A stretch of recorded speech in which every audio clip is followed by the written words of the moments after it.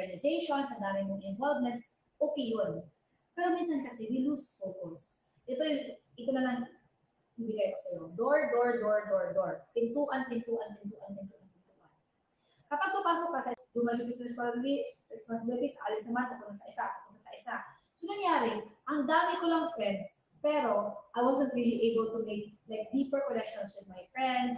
I wasn't able to find close friends there. Kasi yun na, I don't join lang kasi when they have outings. Kasi dito, overview, kapag ang dami mong ginagawa and you feel like sobrang bigat na sa shoulders mo, alam mo, you have to let go of some.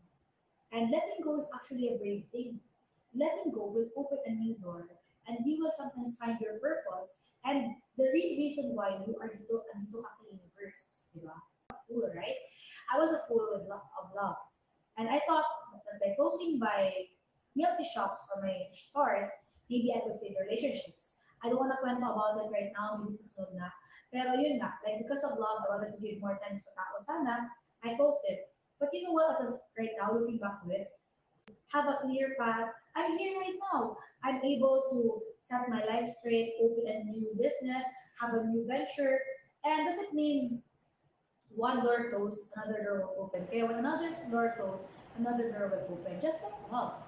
When someone leaves you, hindi naman ibig sabihin wala na talaga para sa'yo. That's what I will talk about. First love, great love, and true love. Yung iba naman, sabihin nila, it's impossible na my first love, my great love, and my true love. Pero sa akin kasi, hindi ko kasi nahanap yung true love ko. At saka wala kasi naghihintay sa akin, okay lang, no rush. I'm not gonna rush, diba? But anyways, let me talk about first love.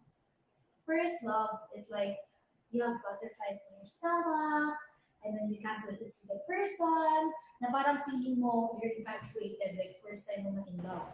That's first love.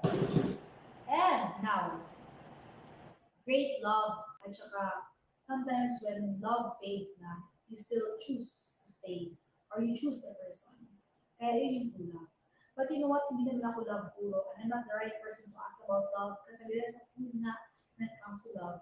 Kaya, yun, don't worry girls, don't worry guys, for you. I'll sing it again before I end this live, but I'll sing to you a song that I composed myself when I was moved on. Here. The title of the song is Naubos na ang luha ko. 3, 2, 1. Sandali ka, araw-araw kausap ka, that's before, so move on. Nagbulag-bulagan ang pusong totoo, inubos mo, ay nako, hindi pala tatanggapin ang buong-buo. And if I see you again, salamat na lang.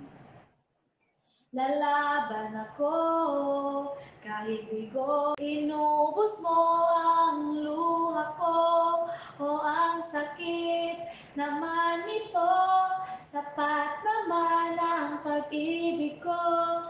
Ay nako, hindi pala tatanggapin ang buong-buo. And if I see you again, salamat na lang.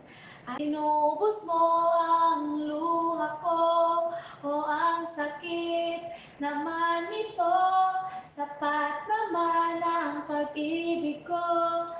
Ay nako, hindi pala tatanggapin ang buong-buo.